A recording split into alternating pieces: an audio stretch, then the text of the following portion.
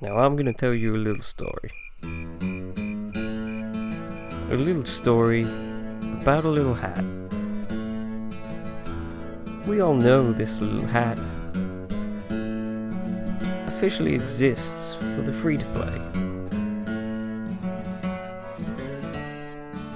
So I'm gonna tell you this little story about one little hat, one little ghostly Gibus, my ghostly Gibus, and what happened to that hat.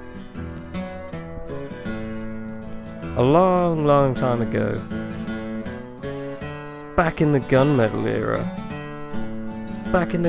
era, when trade-up contracts were a thing, I traded up my little Gibus. I put it in one of those trade-up contracts, and that was the last time that I ever saw my ghostly Gibus. Now I don't know whether I'll ever see another ghostly Gibus in my backpack, but I sure as hell hope that one day I find another ghostly Gibus. Because you can't complete that free-to-play look with just your pyrovision goggles. No, you need that hat. You need that ghostly Gibus. And this is why I miss my ghostly Gibus. If only I had this hat back, I could rule the lands. I could be a free-to-play again. Maybe one day I'll have this hat back, sat in my inventory, where it belongs.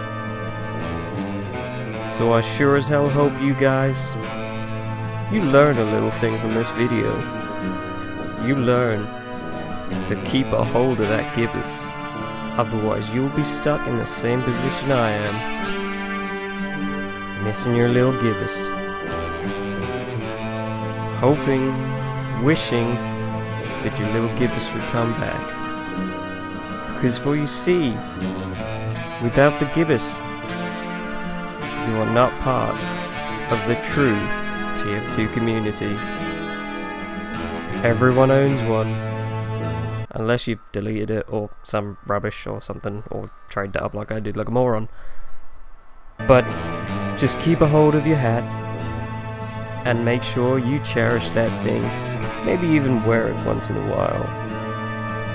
So that's all for now. Keep the Gibuses and keep them going.